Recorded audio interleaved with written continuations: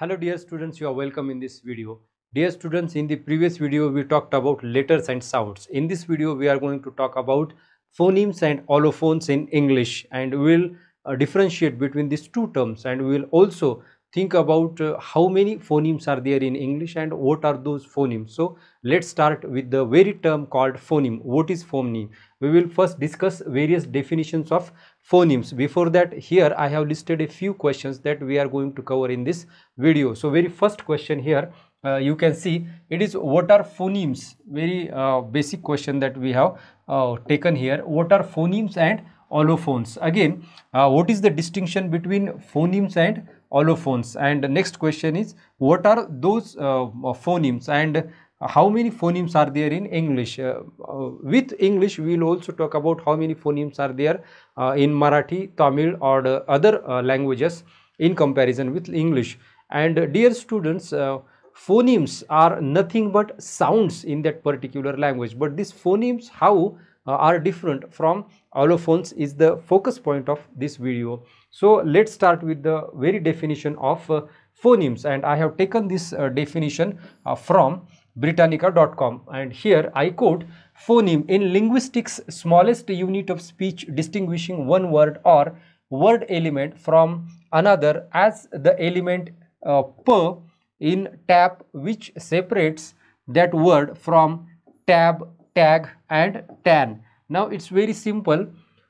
Phonemes are nothing but sounds in that particular language, and here we have the smallest unit of speech sound, which is called as phoneme. Phoneme is nothing but sound, a particular sound in that language. For example, here we are talking about English. So there are so many phonemes or sounds in English, and these sounds, these phonemes are in contrast to one another. And here we have a few examples like per sound. Here generally we write this per sound in slanted lines.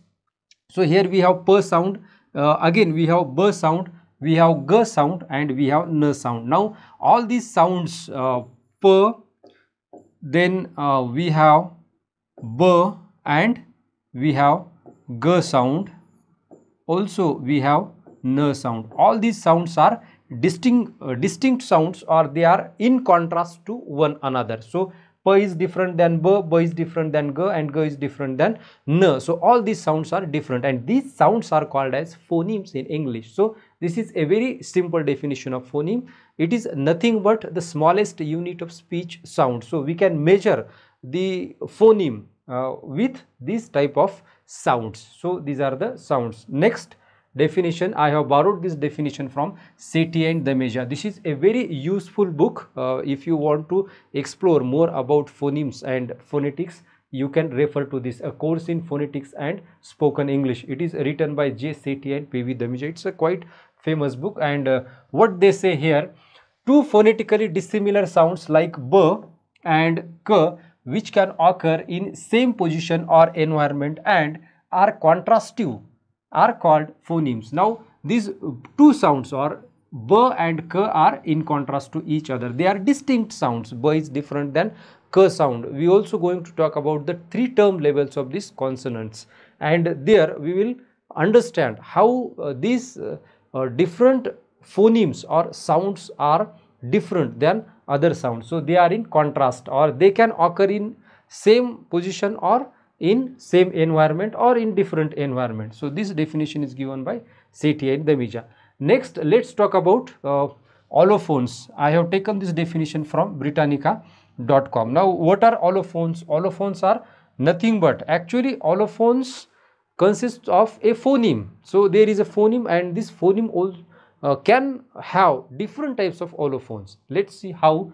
Allophones, one of the phonetically distinct variants of a phoneme. Now we need to understand here, it is a variant of phoneme. So there is the same phoneme, and the same phoneme has different allophones. The occurrence of one allophone rather than another is usually determined by its position in the word. For example, at initial, at final position, at medial position, etc., or by its phonetic environment. So the definition is very simple. An allophone is nothing but a variant of a phoneme. So it is a variant of the same phoneme. Say for example, we have taken example of b sound, or we have taken example of k sound. So these are two phonemes. Now this b sound have different types of pronunciations when it occurs at initial position, at final position, or at medial position, or in the middle position. When this type of phonemes occur in different positions, they have different pronunciation, they have different articulations. So these phonemes have their allophones. For example, we have b like p, then we have k, this type of, we have k like k sound. When we think about a word called cake, then we call it as cake. There are two phonemes, k at the initial position and k at the final position. So again, let's take the same example. Again, this definition is borrowed from CTA in the Mija. What they say phonetically similar sounds in complementary distribution in relation to one another are called positional variants. There is another term used for allophones is positional variants or allophones of the same phoneme. So we have same phoneme. For example, here we have the word cake and scale. Now here we have k sound at the initial position, and this is pronounced as k, cake, and we have again final position k, and this is pronounced like k, cake. It's if you transcribe it, it will become like cake. So this is k sound and this is also k sound. Actually we have two different variants of the same phoneme, k and k.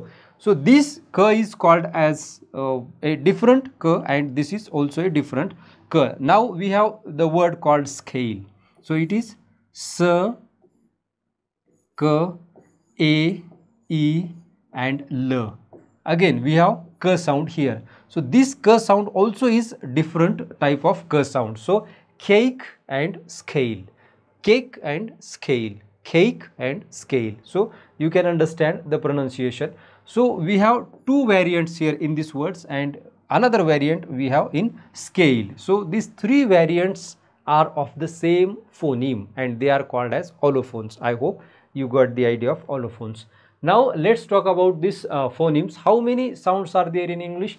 There are 44 sounds. In Hindi there are 46 sounds. In Marathi there are 52 sounds. In Tamil there are 41 sounds, and in Kannada there are 47 sounds. Now dear students, these phonemes are nothing but the sounds in that particular language, and we have distinct sounds in these different types of languages: Marathi, Hindi, English or Kannada.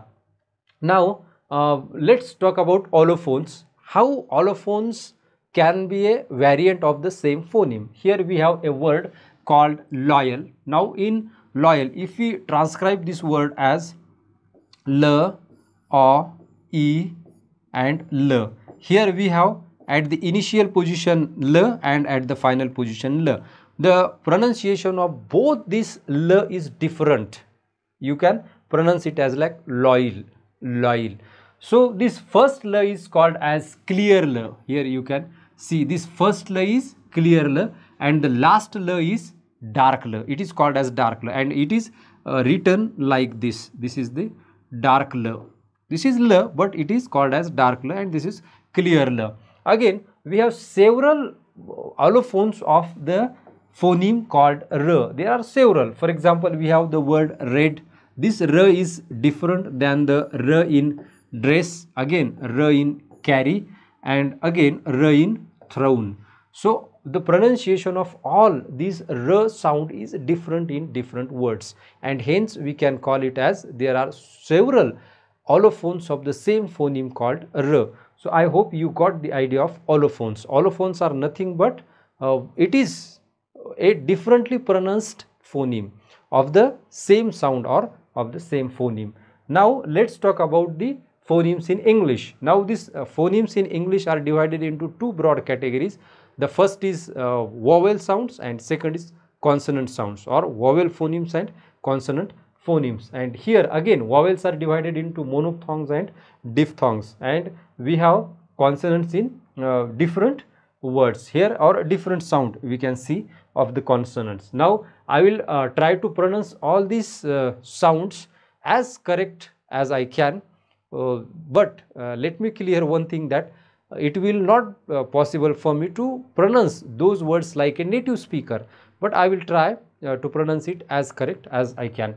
So I will pronounce these monophthongs and diphthongs or vowels, and also we will consider the example given here with the same as in vowels and consonants. So here we have very first vowel sound E. It is long E as in sheep. Then we have short E as in sheep. Then we have U sound as in good.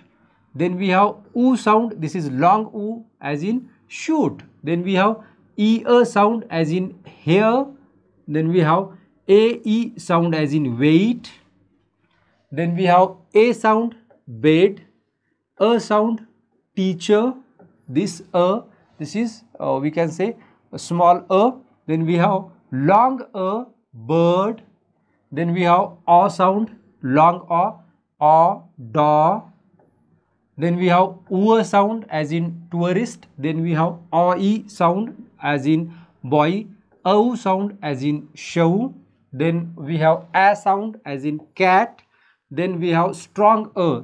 This is small A, long A and strong A as in up, cut, but like this. So A sound in up. Then we have A sound as in far. Then we have A sound as in on. This is also written like this, the symbol A. Then we have air as in hair. Then we have I as in my. Then we have Au as in cow. Then now let's talk about consonants. Very first consonant P as in P, B as in boat. Then we have T sound as in T, D sound as in dog, Ch sound as in cheese, J sound as in June, K sound as in car, G sound as in go. Then we have F sound as in fly. Then we have V sound as in video. Then we have Th sound as in think. Then we have D sound as in this, S sound as in see, Z sound as in zoo, Sh sound as in shell, J sound as in television, J television, M sound as in man. Then we have N sound as in now, Ng sound as in sing, H sound as in hat, L sound as in love, R sound as in red, W sound as in wet, and Y sound as in yes. So these are 44 sounds in English. I hope you got the idea of these 44 sounds. If you have any problem, any query, you can comment below in the comment section. We will try to solve your problems. So let's meet in the next video. Thank you very much.